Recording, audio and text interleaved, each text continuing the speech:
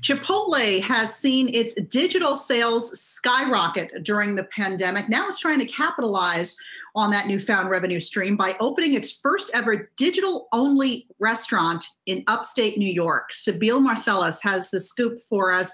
Sibile, pretty exciting news here for Chipotle. Tell us how this digital-only restaurant is going to work.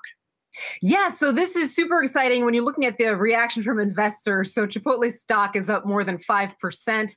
And Chipotle is one of those fast food companies that's been doing really well during the pandemic. They're up more than 50% year to date. And the third quarter, their digital sales were more than tripled in the last quarter. So it's really impressive to see how Chipotle has been handling the pandemic. People have really been going there, relying on them. And now they're opening their first digital-only restaurant. They're opening it on Saturday in New York. And the way it's going to work is that basically you can use your app or go online. You can order your meal, get it delivered to you, and you don't have to wait in line to place your order or have to deal with the dining room situation. Now, this is part of Chipotle's push to expand in urban areas where if it's a digital-only restaurant, they don't have to worry about expensive real estate. So once they open this digital-only restaurant, we'll see how much they expand. But of course, other fast food rivals are also expanding their own digital offerings. You've got, for example, Burger King and Shake Shack. They're adding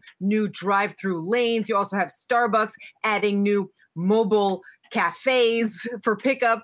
And in terms of Chipotle, they expect the digital sales to go even higher this year, more than double what it was last year, to surpass $2.5 billion.